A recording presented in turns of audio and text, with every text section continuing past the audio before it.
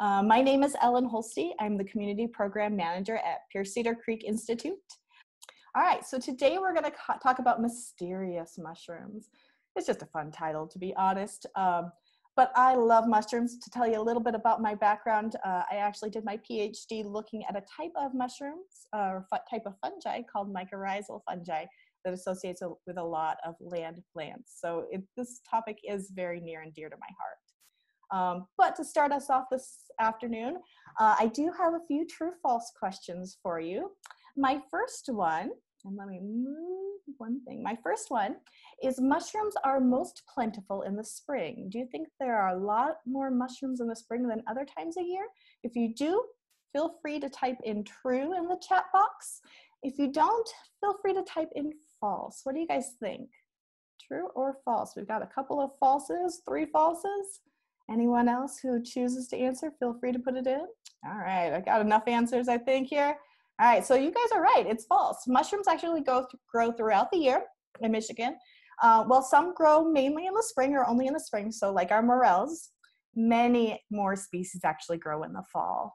Hence, National Mushroom Day is in the fall. All right, let's try another one. True or false?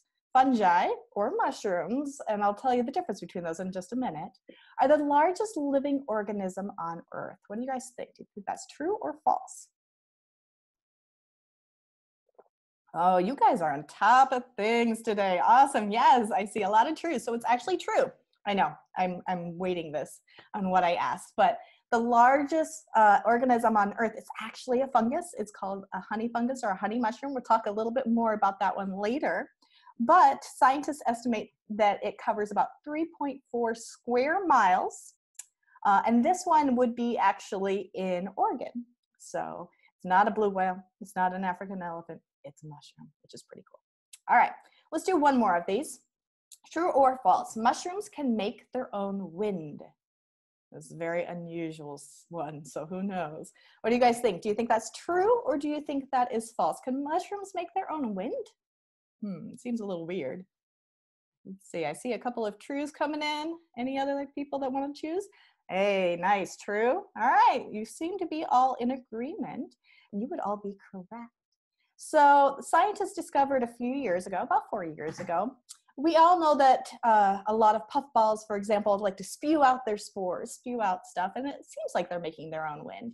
But scientists discovered a few years ago that actually they can change the amount of moisture in the air around them. So mushrooms are made out of a lot of water. So if you ever pick a mushroom, you'll notice they're pretty spongy, quite a few of them. So the consistency of them, just like the consistency of our body, is a lot of water. And so they can change the amount of water that's in the air around them, and that can change the currents of the air. So that air can take away its spores, which is kind of like its seed-producing materials. So kind of a cool concept. They seem to be a little bit more than we expect. All right, so let's get into it. So in Michigan, usually we think of mushroom, we think morel. But a mushroom is basically, it's a fungus. And a fungus can include mushrooms, they can include mold, and they can also include yeast. So that whole category includes a lot of different things. And scientists estimate there's about 1.5 million fungal species worldwide. Actually, they think there's about 5.4 million species, but we haven't discovered them yet. And we are continually discovering new mushrooms, new fungi throughout the world. They can live many different places, some that you might not expect. So they can live in the Arctic, they can obviously live in forests. They can actually live in lakes, which sounds a little weird, but there's been some research done on the Great Lakes where we have found new species, in the oceans as well as in deserts. So they can live in many different places, and even on you, unfortunately. So they can live a lot of different places. For that reason, we have a lot of different species. However, this is a very important point. Mushrooms are not plants. The worst book in the world, in my opinion. There's a book called Plants That Never Bloom. It's a good book. Don't get me wrong. But the title is so deceiving because this is a mushroom and it is not a plant. It came out in the 80s, so I'll give them a little bit. But yeah, mushrooms are definitely not plants. They have their own kingdom, so their own scientific kingdom of living things. separate from plants. They may seem like they have parts of plants, so they do have something kind of like a stem. They do have what they call the fruiting body, which is what we would consider the mushroom part, just like a plant would have a fruit. They do have root-like structures, which is called their mycelium, which is made up of lots of different hyphae. Basically, they're straw-like structures, but they're not roots. They're more like straws than actual roots. So they may have a lot of characteristics that make us think they're a lot like plants, but they're not plants. One really important difference between fungi and plants is that plants can make their own food. Most plants, unless you're a parasitic plant, plants can make their own food through a process called photosynthesis. So if you remember way back in school, that word photosynthesis, they take that light energy, carbon dioxide, water, and they make their own sugars. Fungi cannot do that. They do not have the ability to do that. They need to get their food or their nutrients from their environment. So in that way, fungi are actually more similarly related to animals than they are to plants. So if you look at this diagram, the only thing to get out of it is that fungi are more closely related to animals. Plants are over here, okay? All right, so difference between a fungus and a mushroom. Sometimes I use those interchangeably. I probably shouldn't, but fungi is the plural form for fungus. They don't have chlorophyll, so they can't photosynthesize. They can't make their own food. They don't have true roots. Remember, they have that hyphae and that mycelium that's underground. They don't produce their own food, and they reproduce via spores, not via seeds. So plants have seeds, fungi have spores. The mushroom part is the part that we see. So when you're in a forest or you're in a prairie and you see, for example, I see a puffball on the ground, that would be the mushroom part. That's that fruiting body. That's the above ground part. And the whole purpose of that is to make the spores, is to reproduce and make more mushrooms, more fungi. And the spores is that reproductive unit. So it's kind of like a seed, except a seed usually has its own little lunch pail in with the seed, its own little thing to get it started. Spores don't have that. They don't have any food reserves. And so you can kind of see they're really, really small a lot of times. If you've ever brought in a mushroom and all of a sudden it ejected all of its spores, they can make a mess. They also can create health problems for us sometimes. But that's the difference between a fungus and a mushroom. Fungus has that overarching thing. It includes both the above and below ground stuff, whereas the mushroom is just that above ground, just that part that has the spores. All right, so parts of a fungus, and this is really important for us to learn ahead of time before I get into nitty gritty, because these things are things that when you look into a book, when you try to go through and identify, you're gonna need to know some of these words, all right? So the first one is you have a cap. So when you're thinking of a traditional mushroom, you tend to have a cap. Now, all mushrooms have caps. We're going off of the traditional one right now. Then you have what they call a spores-bearing surface, which is right underneath the cap, and that can be different. We'll go over some of those differences in just a bit. From that surface come spores. That cap is attached to a stem, but that word could also be stipe or stalk, depending upon what reference you're looking at. So it could be called a stem, it could be called a stipe, it could be called a stalk. All beginning with S, right? All of that is made out of hyphae, and hyphae are basically just stringy parts. And those stringy parts are kind of like little straws, all come together to make that mushroom, to make that fungus. And lots of the hyphae actually is a mycelium, which is that underground network of hyphae. So remember that big honey fungus that I was saying that was the largest organism in the world? A lot of that is underground, is in the mycelium, underground. You also can have an ulnus, or they call it a ring around the mushroom stem right here. And that's another characteristic to look for on some of them.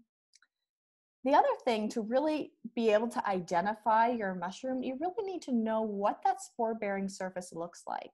So a lot of times when you look at one, if you're looking underneath the cap, so if you can kind of see on my little picture here, under the cap, you're looking for different things. You may be looking for teeth.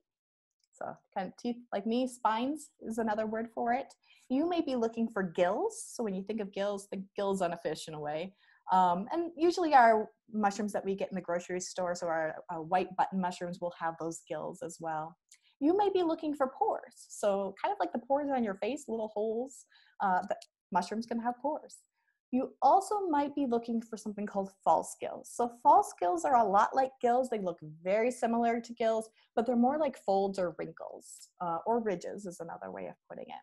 And those are all ways to help you identify what you have. So for example, I had a person once say, oh, I think I have a great chicken of the woods. And I was like, oh, great. So we went out and looked, and I looked at it and I'm like, this doesn't have pores. If it doesn't have pores, it's not a chicken of the woods. It had gills.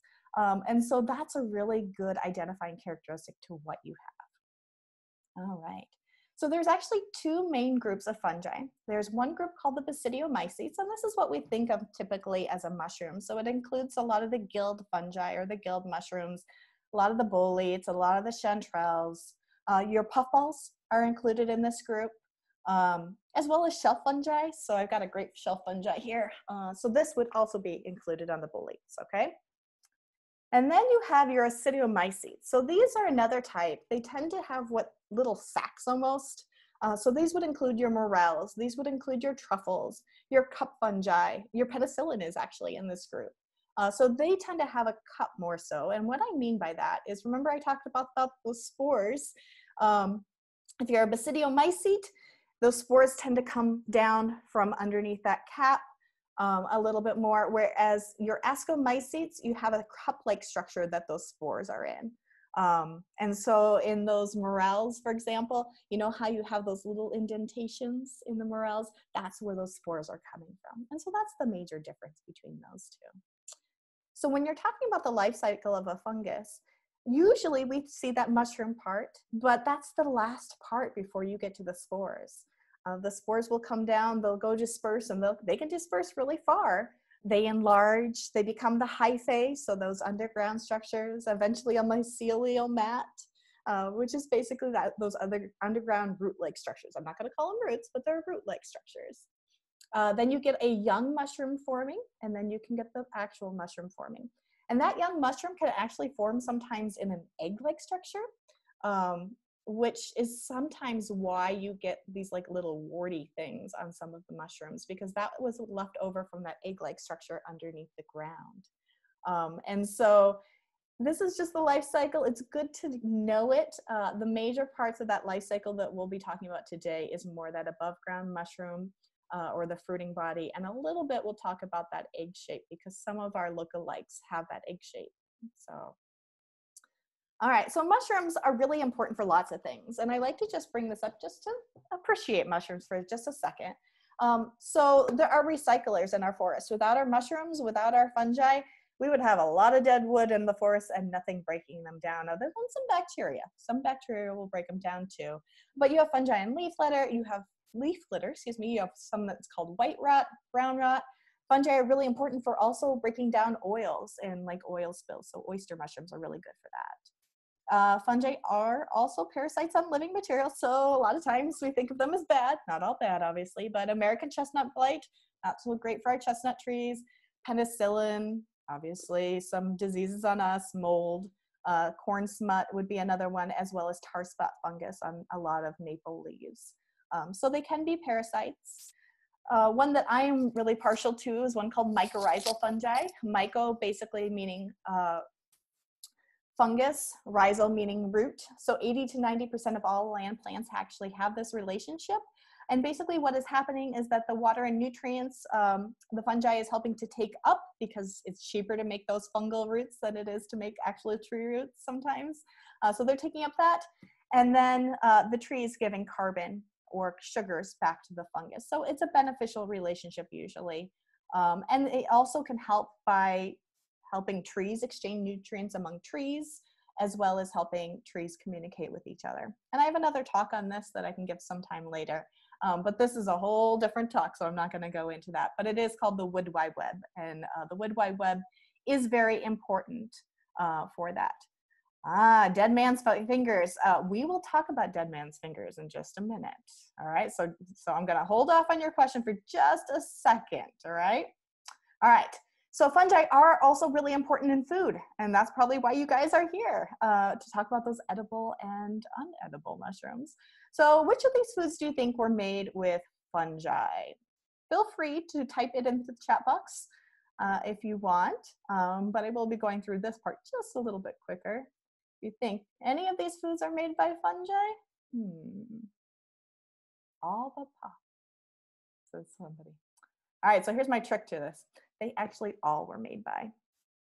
So a lot of them, fungi make it possible for a lot of our foods because of the processing. Sometimes there's no fungi in the final product of the food. So for example, in chocolate, in the processing of chocolate, they actually use fungi. In the processing of soy sauce. But other ones, for example, such as bread, such as beer, wine, that yeast is a fungus. Penicillin is a type of fungus that's in our blue cheese. And the soda, it's actually, if it's citric acid, there's a fungus that's doing that. So all of them is the tricky part of that. All right, so mushroom hunting and foraging. Well, for good mushroom hunting, you want moist, humid conditions, which is why a lot of times the spring and the fall is a really good time of year to look for mushrooms. And you usually want to go out after a heavy rain. You also want to consider the habitat that the mushrooms are in, because depending upon where that mushroom is growing, that can help you identify it. So we've talked about a little bit about morels. Morels only come up in April and May. And so if you think you see something that looks like a morel in September, probably not a morel. So something to think about. In the autumn is a great time. So right now is the best time to start looking for some of those mushrooms, September, late to late November. Once it gets really cold and not as wet, it won't be such a good time. Common Michigan mushrooms, this is just a fun fruiting chart to look at. You will be getting these slides, the important ones. I'll send you a link so you will have this information. So I know this slide can be a little overwhelming, but blue is the non-poisonous mushrooms, red is the poisonous ones. And you can just see by this box that I put around it, that would be the fall season. And quite a few mushrooms actually fruit during the fall season. Whereas the green box is the spring season, not as many in the spring season. You do get some that do both the fall as well as the spring. You get some that are all throughout the fall, spring, summer, all year round.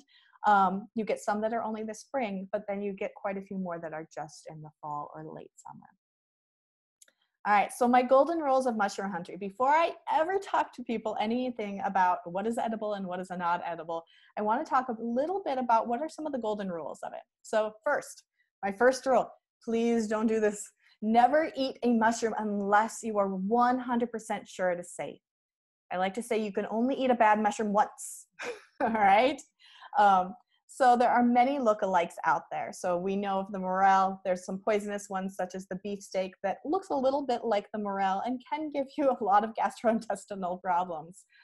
So there's a great cartoon. Are these mushrooms edible? Yes, but not more than once. And you don't want to have that not more than once part. So just make sure you know for sure what you have.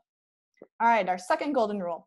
In North America, at this point, you cannot get sick from touching mushrooms. Now, there are some poisons on the mushrooms. If you touch mushrooms and you're not sure what you're touching, you do want to wash your hands after you touch them.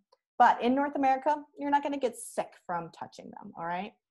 However, if you go to China, if you go to Australia, there is a type of mushroom called the poison fire coral mushroom that actually, if you touch it, can cause inflammation and can make you sick.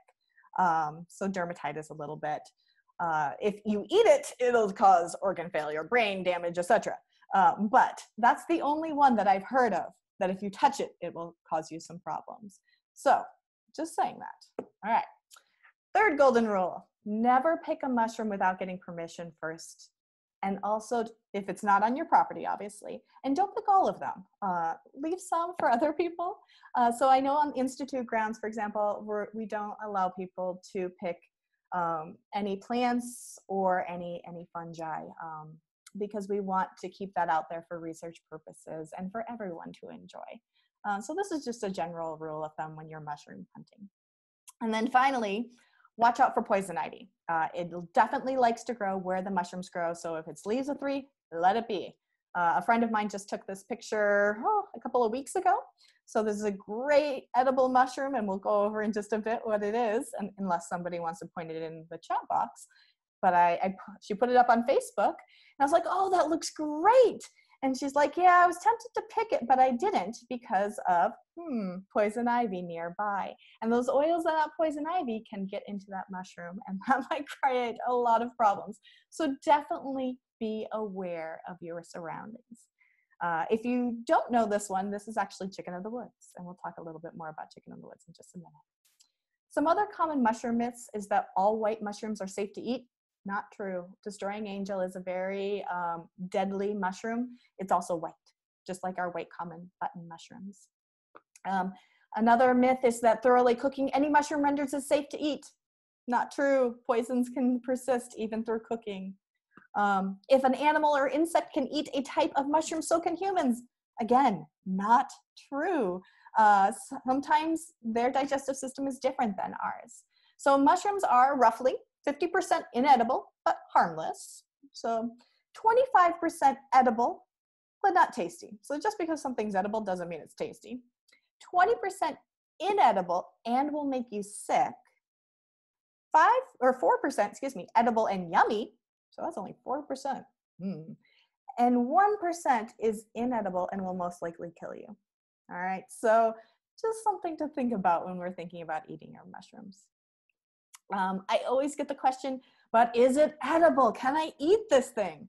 Well, so here's what I usually tell people. Just because it's edible, according to the majority of humans, it doesn't mean it's edible for everyone. So for example, some people are gluten-free, so they can't have gluten, can't have the yummy breads and rolls and all that stuff. Other people can. So people have different tolerances to different things that they eat. So keep that in that consideration. If you are trying something new that you do know is edible, try just a little bit, because again, you don't know how your body's going to react. Also save some. Sometimes even if you think you're 100% sure, you didn't catch something. So always save some just in case you do have problems. I always suggest to cook wild mushrooms before eating them. And most people suggest this as well. It just helps. It's got a lot of chitin in them. And chitin's hard for our bodies to digest. And so chitin's the same thing that is in insect exoskeletons, so it's better to cook mushrooms before eating them. And then finally, don't try it with alcohol. I know I'm being such a party pooper on this one. But if you're trying something new, it's best to not try it with alcohol because it can affect your tolerance. So those are just kind of my rules on that one. All right, so let's get into our mushroom forms. There are many, many mushroom forms out there. Jelly fungus, stinkhorns, I think we talked about a little bit before, earth stars, morels, bird's nest, which is my favorite, one of my favorites, I should say one of. It looks like a little bird's nest. Cup fungi, you might see that scarlet cap out there this time of year. Coral and club fungi, as well as guild. These are just a smattering of them. There are many, many more out there. So to identify mushrooms, you want to look at some identifying characteristics. You want to look at that cap. You want to look at the stem or the stipe, however you want to call it. You want to look at that ring around the stem. And so that's where the mushroom was being protected underground. It was protecting, usually its gills underground. This is usually tends to be in more gilled mushrooms. And so it might have that little bit of a ring around it, and that would be a good identifying characteristics. The other thing is spore prints. So when it lets loose its spores, spore prints can come in many different colors. So as you can see here, it can be kind of grayish colors, more rusty brown, lightish yellowish colors. It can be white. That's a really good identifying characteristic for mushrooms. So when you aren't sure and you think you might have one, getting a spore print is always good. So you take basically the cap off the mushroom, you put it on a piece of paper, half black, half white. The reason you do that, if you do not know what color of spores you have coming out, if you have brown spores coming out and you put it on white paper, it's good. But if you have brown spores coming out and you put it on black, it's harder to see. So that's why you usually want to put it on half black, half white if you have it. The other thing is you do want to look beneath those caps. If you don't want to actually destroy the mushroom before doing so, you can use a mirror. You can use the camera on your smartphone or just your camera. So you can look underneath those caps easily in other ways. So just some ideas. All right, so let's go through our first one, some gilled mushrooms. The gilled mushrooms, what I'm talking about here is I'm talking about they have the cap And underneath that cap, they do have those gills, kind of like gills on a fish. It's the most common type of mushrooms because there's thousands of species of these. They're literally found everywhere. And when you're looking at them, you look at different attachment of the gills to the stem, so they could be free. They could come down a little bit onto the stem, those gills. And the ones I'll be talking about today, most of them come down a little bit or are free, all right? So they also, you could look at the spacing of the gills. These are some characteristics to look for gills. They may have short gills, so short gills means the gills don't go all the way to the stem. Or they might have something called forked gills, which means they kind of look like a little fork at the end. So again, they don't go all the way to the stem, they are forked at the end. All right, so our first one, honey mushrooms. So this was the one that had the largest organism in the world. When you're looking for honey mushrooms, you're looking for yellow-brown caps, and those can get up to 6 inches wide, so they can get pretty big, but they tend to be sticky when wet. That might be why they're called honey mushrooms. I'm actually not sure. The gills actually do run down the cap, all right? So remember, those gills are underneath the cap. They are attached a little bit to the stem, and sometimes they run down the stem a little bit. And they do have those short gills. So I'm gonna go back for just a second. So right here, you can see those short gills. So that's what you're looking for when you look at short gills. There are a few different species that we have here in Michigan. You can see 3 of them right here. They tend to grow in dense clusters. So they tend to have like 50 of them in one cluster. The stems also tend to taper when they're joined at the base. And 2 important things. Most of them have a ring around the stem, and you can kind of see that ring right here or right here. There is one, this one right here in the corner, the tubescens, does not have a ring. So just because it doesn't have the ring doesn't exclude it, but they all do have that white spore print. So you really want to look for that white spore print. This is when spore prints are really important. So the honey mushrooms tend to have a white spore print. So again, you're taking off that cap, you're putting it on some paper, you're letting it eject its spores onto paper so you know you actually have it. And they tend to be found on living and dead hardwood trees. So if you find this more on conifers in Michigan, there has not been any reported cases of them on conifers in Michigan. So by conifers, I mean pines, spruces, anything like that. The lookalikes to our honey mushroom. Now remember, these guys have a white spore print. And as I said, they are our humongous fungus. We actually had in Michigan what we considered the humongous fungus, which was a honey mushroom. However, a few years later, Oregon discovered a bigger one. But we do have a humongous fungus fest up in Crystal Falls, Michigan. So that's where it's located. But similar to honey mushrooms, so there's 2 different ones that are very similar to honey mushrooms, and you want to be really careful that you don't get these. One would be, and I don't have a good common name for these, but the Phyllata species. So they tend to also grow in clusters on wood, just like honey mushrooms. They tend to, though, have a scaly stem and cap, but the most identifying characteristics on this is that their spore print tends to be dark brown. Remember, honeys have a white spore print. The other one that also tends to look a little bit like honey mushrooms, also tends to grow in clusters, can grow right beside the honeys. They also have a thin ring, because remember, honey mushrooms do mostly have that ring. But they also have a brown spore print, just like the previous species I just talked about. And their caps also tend to be a little bit smaller than the honeys, because the honeys can get from 1 to 6 inches. But if they're growing, so look for that spore print. If you really want to try a honey mushroom, you want to look for that spore print. And if once you have figured out that that's the one that you have, that's when you can be sure. So if you're looking at the spore prints, these are the 2 that you don't want to eat. They're going to have that brown spore print. The ones that are the honey mushrooms are going to have a white spore print. So that's a really defining characteristic between those. All right, let's go on to our next guild one that we're going to talk about today. This one's a little easier to identify. So most of you will probably know shaggy mane. Another name for it is inky cap. They tend to have more of a cylindrical or bell-shaped cap instead of coming out a lot more. And they also tend to have reddish-brown scales. And this is a really defining characteristic, these little scales on it. Their gills tend to be really, really close together. But the cool thing about this one is that the white cap actually turns into an inky, gooey mess, hence the common name inky cap sometimes. And the spores kind of look almost ink-like when they're coming off. I find these a lot of times in just grass, wood chips, really packed soils. So I saw this one, I think just last weekend in just a park, just randomly in the middle of a park. They can grow alone as well as in clusters, so something to think about. But you will get a whole big cluster of these a lot of times. They do have a little ring down here too.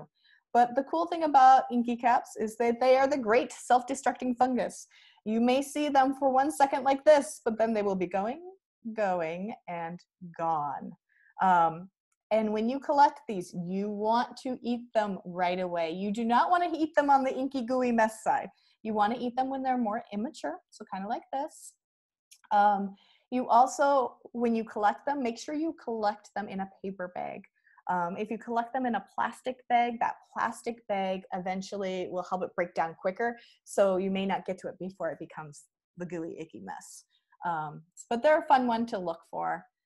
There are some similar ones to these, so not as much when they're later in stages, but one is poisonous. It's called the false parasol, but these tend to have more scaly caps. The others had some scales as well, but the one thing that is the difference is that the false parasol tends to have more greenish gills underneath, whereas the inky cap does not have greenish gills. So that's a really easy way to tell the difference. The scaly inky cap, again, oops, very similar. It's actually in the same genus as the previous one. They also have a hollow stem that's white, it's scaly, grows in clusters as well. This one though tends to fruit more in spring and early summer, whereas the inky cap or shaggy mane will fruit now. And so that's a good difference to tell between the two. So fruiting time, very important, right? All right. Let me know if I'm going too fast for you, but we've got a lot that I still want to cover today. All right, so chanterelles. These are a fun one to find in the fall. So chanterelles, these are ones that actually have false gills instead of true gills. So this is a totally different category than the gilled mushrooms. They tend to be more trumpet or vase-like shaped. But the false gills, basically, a good way to tell if you have false gills is they're more wrinkled or they're more like ridges. And for false gills, it's more like it's part of the actual mushroom. True gills, you could actually separate the gills from the cap pretty easily. So if you were to take it and you wanted to take off those gills and you can separate them really easily, it's probably true gills. But if they seem to be really part of that cap, most likely they're false gills. At least in chanterelles, they tend to be forked. So remember, forked, they tend to split a little bit and have some veins go between them. They also tend to start under the cap and go all the way down the stem. So that's another really important characteristic, at least for chanterelles. They go all the way down the stem. They don't really stop once they get to that stem or that style. Oops, and I forgot to mention, they also, at least the ones in Michigan, can smell fruity, a little bit like apricots, which is kind of fun. And they tend to be found near trees or in the forest a little bit more than some others. So in Michigan, we have yellows and reds, and in the yellow category, we tend to have pale yellow and yellow. I know, not very distinctive, right? They tend to stain a rusty color when bruised, so that's a good identifying characteristic as well. The reds tend to be a little bit smaller than the yellows, but again, they still have very similar characteristics. They're found growing singularly or in clumps, but they do form that symbiotic relationship with trees. So remember that word, mycorrhizal? So that's the word that they are forming that relationship with trees where they're exchanging nutrients for sugars, especially with oaks and beeches. So if you want to look for chanterelles, look around oaks and beeches. That's the great place to look for them. They also tend to prefer more well-drained soils, so on hillsides. So if you find a lot of oaks and beeches on hills, look for your chanterelles there at this time of year. That would be my suggestion. The one that actually is the one that might look the most like chanterelles is the jack-o'-lantern. So this is actually a poisonous look-alike. So jack-o'-lantern sounds very Halloween-y, right? And as we're approaching Halloween, it has similar colors. And so it's also an orange color, just like you get some of those orangish, reddish yellows, but they tend to have more of a wavy lobed cap. They also have those true gills. So they have true gills. So you should be able to pull off those gills a lot easier than you would for the chanterelles. They also tend to grow in large clusters, whereas chanterelles tend to grow in much smaller clusters. And so those are some of the characteristics to look for between those two. The one cool thing about jack-o'-lanterns, though, is they are glow in the dark. So there are a few different types of mushrooms out there that do glow in the dark, that do have bioluminescence. There's basically about 75 fungal species that they estimate. Some estimate about 80. But remember, if there's 1.5 million fungal species out there, it's not very many. Jack-o'-lantern's one of them. Maybe that's why they called it jack-o'-lantern. I'm not exactly sure. But honey mushrooms also glow in the dark. And honey mushrooms are edible, whereas jack-o'-lanterns are not edible, and neither are bitter oysters. And so just because they glow in the dark doesn't mean they're not edible. But that is a fun thing. So if you do see something that looks a little bit like a chanterelle, but not really, and it glows in the dark, probably a jack-o'-lantern, not a chanterelle. All right. Shelf mushrooms. These are some favorites of mine. So sometimes they're called brackets. Sometimes they're called polypores. This is a really nice big one that I have here if you see my picture. A lot of times they don't have a central stem. They're more off to the edge. They look like little shelves or brackets on a tree. They tend to be a little tougher. This one is really, really tough, and you can hear that. But yeah, they definitely tend to be found more on trees or decaying logs. And there's a few in Michigan that are really edible and tasty. One you might see in both the spring as well as the fall is called dryad saddle or pheasant back. So these guys tend to have more of a fan-shaped cap. They tend to be brown or yellowish on top with brown scales. Their stem tends to be black at the base, and that's a really good defining characteristic. But these tend to be very squishy, kind of spongy almost. They tend to prefer to grow in groups, so I've seen quite a few groups on them. But I see these all over the place. They're really, really common. They're good, wild edible, pretty easy to identify. I don't know of a lookalike for this one. So this is one that's a much safer one to look for. As you can see, that's that fan-shaped. It's got those scales.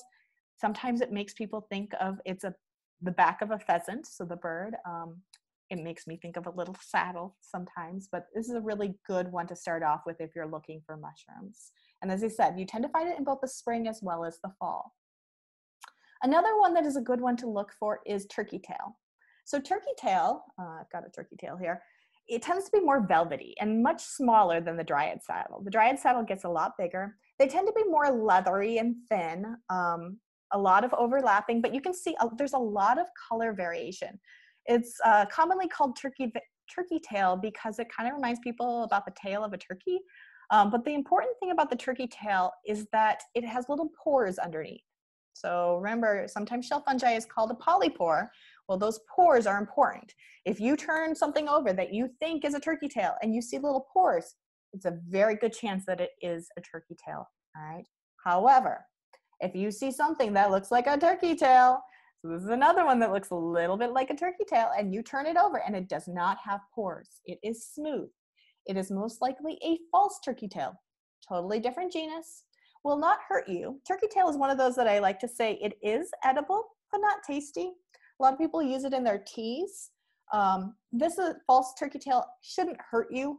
There's no poisons in it or anything like that, but it's just not going to be as good as the turkey tail. People like to think that it has medicinal purposes. Who knows on that one? There haven't been great studies, in my opinion, on that.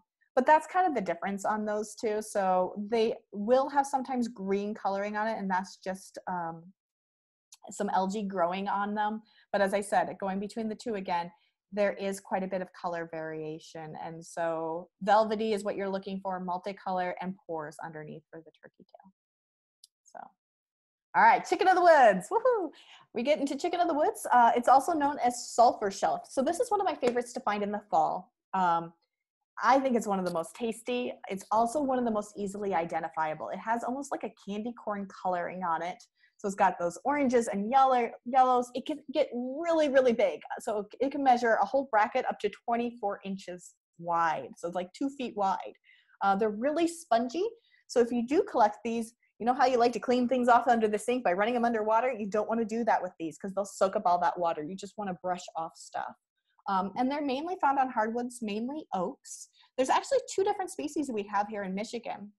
One tends to have more of a yellowish pore surface underneath, and they tend to be found more higher on the trees because these actually are what they call a heart rot fungus. And so they actually focus on more the innards of the tree. Whereas the other one tends to be more of a white pore surface underneath of them. And remember, they still need to have those pores underneath or it's not a chicken of the woods. But they tend to grow more at the base of the tree. They tend to grow on the roots.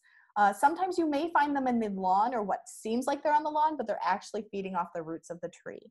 And so there's just 2 different types of chicken of the woods, commonly called chicken of the woods or sulfur shelf. And there's really no good lookalikes on this one. So it's a pretty easy one to identify. So we've got chicken of the woods.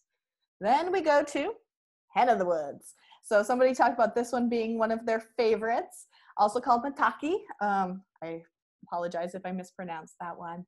But it's another one that's more of a shelf fungus. It's more, it has those fans or spoon-shaped caps. These are very fleshy as well, soft fleshy. They also tend to have pores underneath, white pore surface, and grow in more of a rosette pattern. So lots of fans coming out. They also are just like that second chicken of the woods that I talked about, where they tend to be a butt rot or a root rot fungus. So they tend to be found at the base of the tree, mainly oak trees. There have been a lot of these coming out this season. I have seen pictures of people just harvesting tons and tons of hen of the woods. So this is another one that is very similar, very edible, just like chicken of the woods. However, on hen of the woods, there is a look-alike for hen of the woods. The look-alike is called black staining polypore. Not as fun as hen of the woods. Someone has suggested that maybe they should call this rooster of the woods instead of instead of black staining polypore.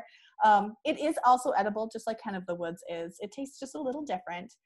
It is also found on the base of oaks. Also tends to have that fan or spoon-shaped caps, but the caps tend to be a little thicker than hen of the woods. So thicker, basically 1/2 inch versus 1/4 inch. The one major difference that you can tell the differences between these is that the black staining polypore, hence black staining, tends to have a little bit of black staining underneath the caps right here. So that's basically the difference between the 2. Not a lot of difference, obviously. They are both still edible. It's just, I've heard hen of the woods is tastier. It's up to you on that one. All right, oysters is another one that is a wild edible here in Michigan. We have a few different species of oysters. I know someone who really likes their oysters, but on oysters, it is another shelf fungus, but this one, instead of having pores underneath, so it's not a polypore, it has gills, kind of like those gilled mushrooms we talked about before. But remember, the stem on this one tends to be almost non-existent because it's a shelf fungus. The pearl oyster in particular tends to have a whitish gray to lilac spore print, and that's important to know.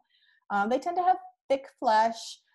They can occur singly or more commonly in clusters. Sometimes those clusters can be on conifers, so those evergreen trees. The largest one tends to be about 6 inches wide, and these are the only ones that tend to grow in the fall in Michigan. So there are other oysters that we have here in Michigan, but those tend to grow in other seasons, not the fall. So if you're in the fall, very much into the fall, so more September, October, most likely you're seeing a pearl oyster if you see an oyster mushroom. If you see other oyster mushrooms, you might see an aspen oyster or a lung oyster in other times of year.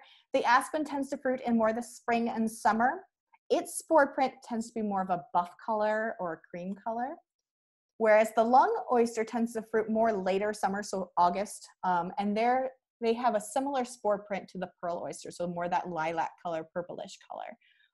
But if you're looking in the fall, if you're looking at this time of year, most likely you're going to find a pearl oyster. And my lookalike. So this is a lookalike. It's called elm oyster. It's actually not an oyster, totally different genus name, not a true oyster in the sense that the gills stop at the base of the stem and they don't run all the way down. They also have a long stem. Oysters don't really have that long stem. But it is edible. It just doesn't taste like an oyster mushroom. So there's your elm. It also tends to grow a lot on elms, hence the name elm oyster.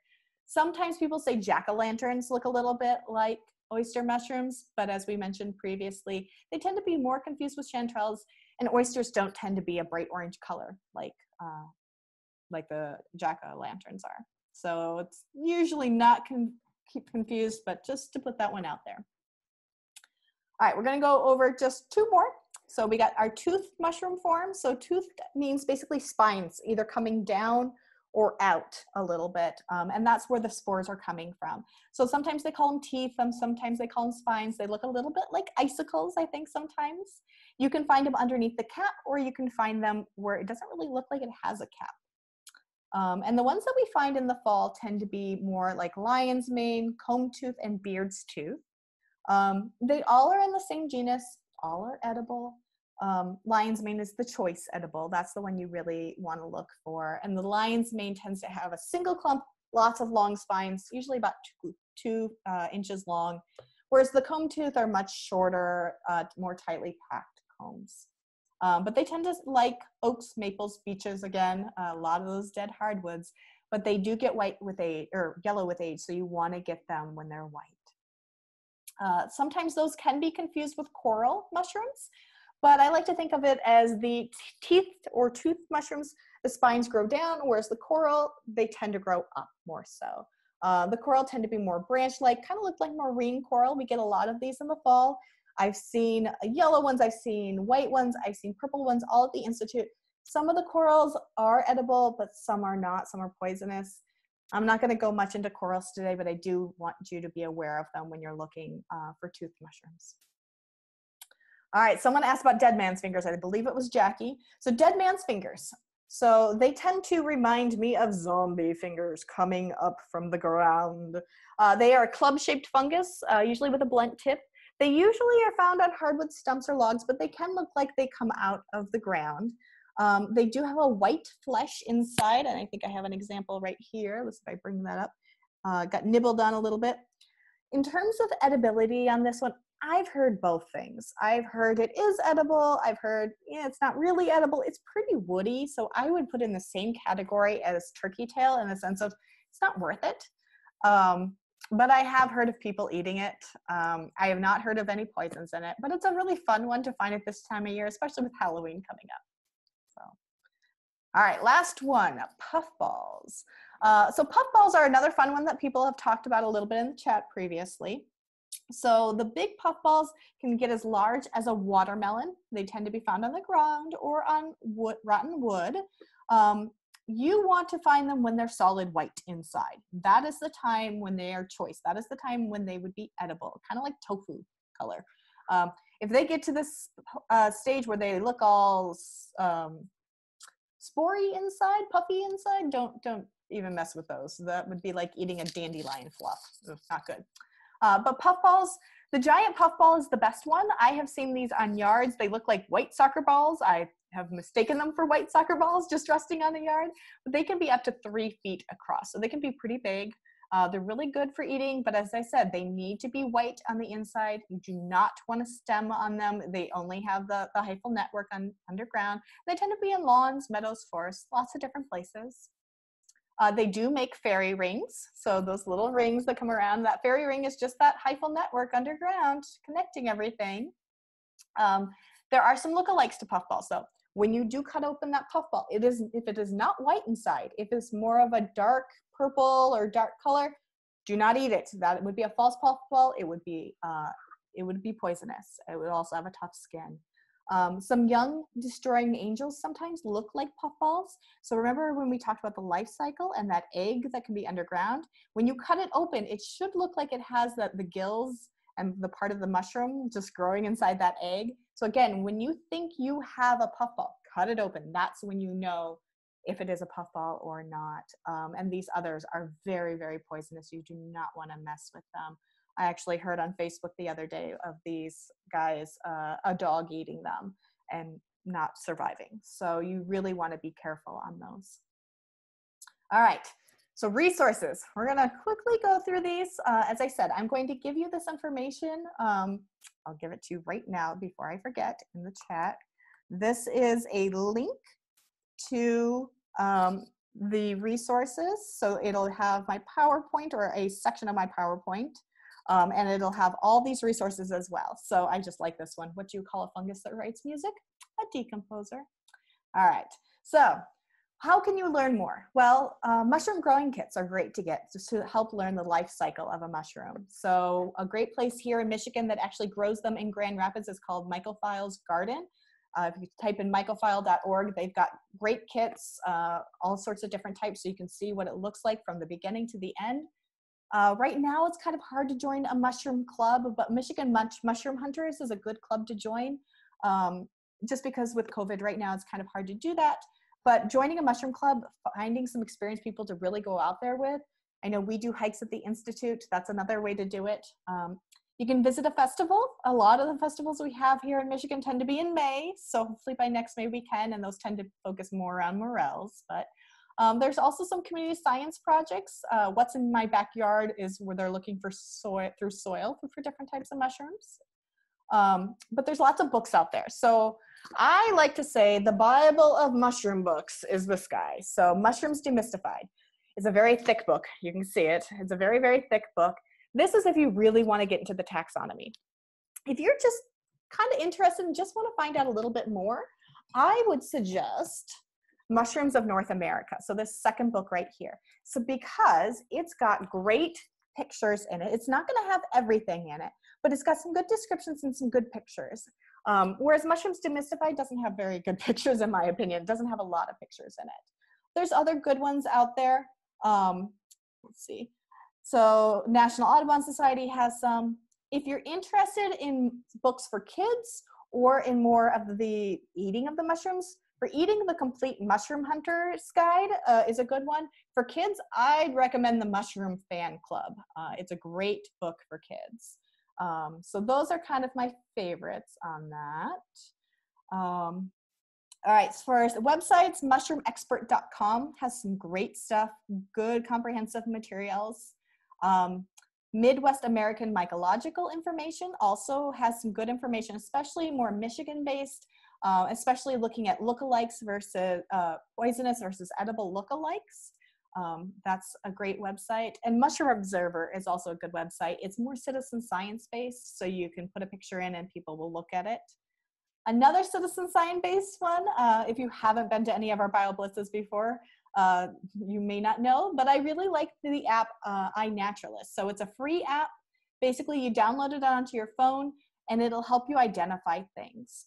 So if I was to download it on my phone, I just have to make an account, email, username, password, and then I basically just have to take a picture of something with it. So for example, I click on this little button that looks like a camera. I take a picture of this right here. I click next. Make sure when you do take a picture, you take a good picture. Because if you don't take a good one, it might not know what you're trying to take a picture of and might misidentify things.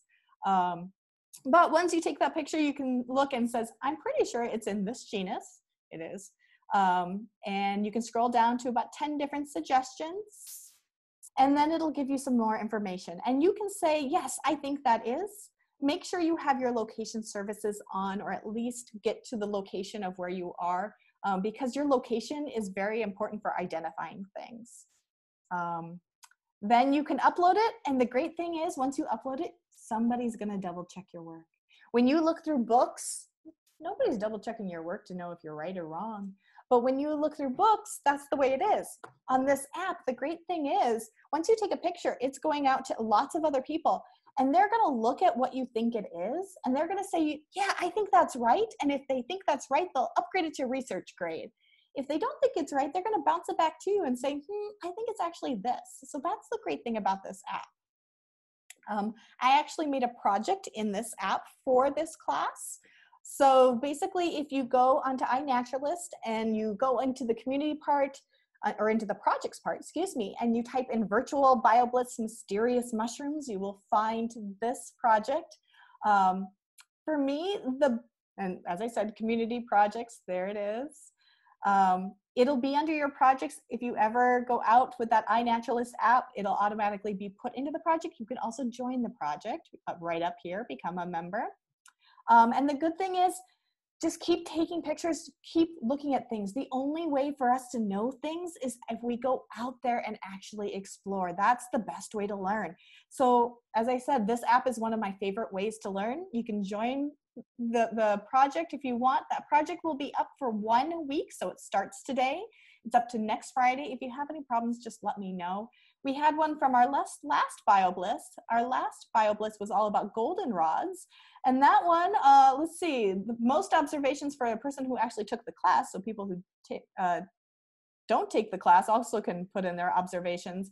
And 14 observations by Allison Hunter. She also got the most species, which was 13.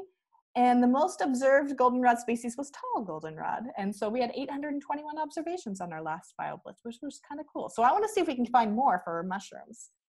Let's see. So in conclusion, it's all in the eye of the beholder. So some people really like fungi and mushrooms, some not so much. But one thing that I want to leave you with, advice from a mushroom: be down to earth, keep a low profile, know when to show up, start from the ground up, and be a fun guy or a fun gal. All right, so these are my lists of all my different resources, some of the books I talked about, some of the websites, some other resources.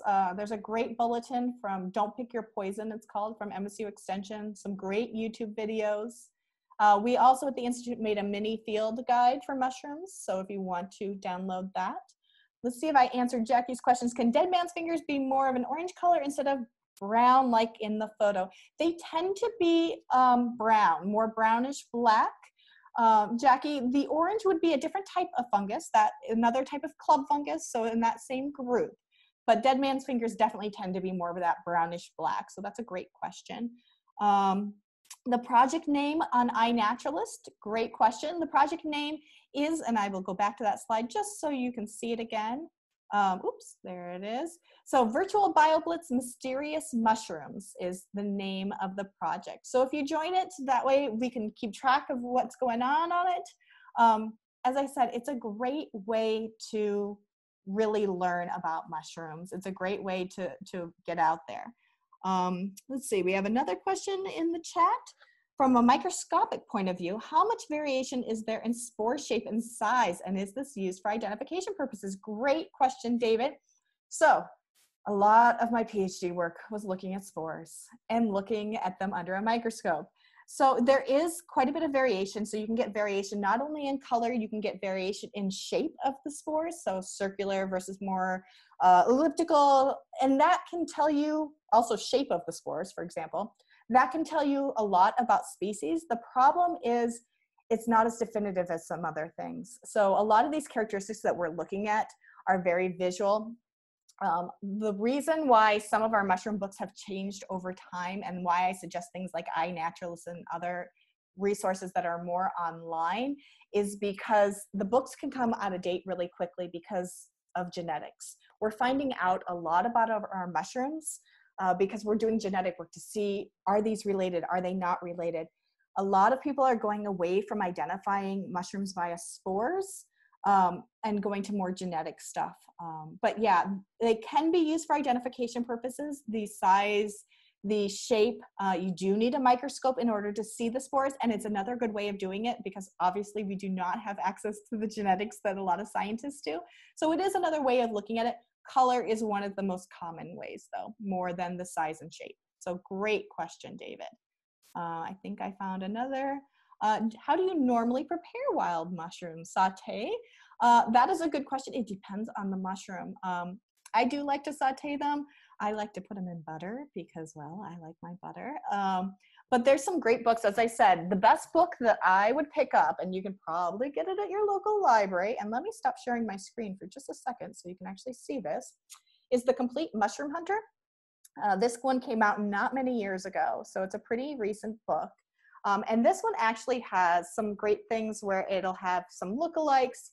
So these are the russellas that I did not go over today, and melt caps. So it'll go over edible mushrooms, some poisonous mushrooms, and in the back, if I remember correctly, it talks about bringing them home and harvesting them. And so it has some great stuff in there, mushroom cultivation, and then, here we go, some recipes. And so I would check and see if you could find this book at your local library. I think it's a great book. The author has also written some other books that aren't as much into the edibility, more books such as more guides as well. So it's a really good author. So that would be my recommendation. But yeah, I can talk about mushrooms for days. Does anybody have any other questions? Oh, this is the other book that I'd recommend for younger kids. This one's fun for, just the pictures are fun. If you can see those pictures, they make them a little bit more approachable. And they do talk about things like false morals. So I've got a lot of books. People are coming up with more and more books, but as I said, for beginners, I would recommend this one because it does have those great pictures in it that can help you. But I went over today, a lot of the mushrooms that I tried to go over today are ones that they do have some lookalikes, but things like chicken of the woods are really easy to identify. They're found right now, and they don't have a lookalike, so that's great. So yeah, I know, as I said, I went over quite a bit of information today, but as I said, you will get this this video. You will get this video recording. I'll send it to you guys, hopefully by tomorrow. It depends how long it takes to render it. And you will also, if you go to that website, rebrand.ly/fall mushrooms, it'll have basically a lot of my slides that were important for today. So that is all I have for today. I hope you had fun. I had fun talking about mushrooms today. I can't wait until we can get out there and I can show you these in real life. I have so many specimens here. Here's my dead man's fingers, if you were interested in those dead man's fingers. So if there aren't any other questions, I think I'm gonna sign off, but thank you guys for learning about mushrooms today, and go celebrate National Mushroom Day. So thanks guys, bye.